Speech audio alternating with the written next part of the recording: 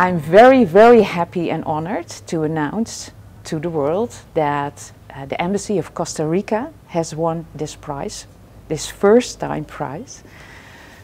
And why it's threefold.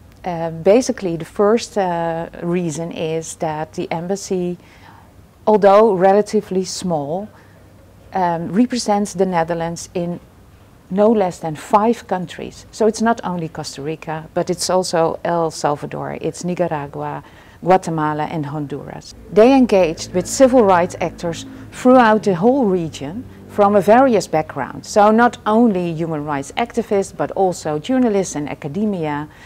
They support them with trainings, they help them in any way they could and facilitate alliances between them. So that's the first reason. The second reason is, although relatively small in the region, they wanted to engage also with the individuals and the public.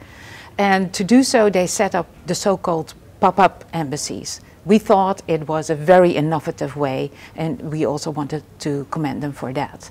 And lastly, as I mentioned before, Central America is not the easiest region at the moment for human rights activists, because human rights are deteriorating at the moment. They're very, very fast. Nevertheless, they stood out because they showed tremendous efforts, concrete efforts to promote and to protect human rights.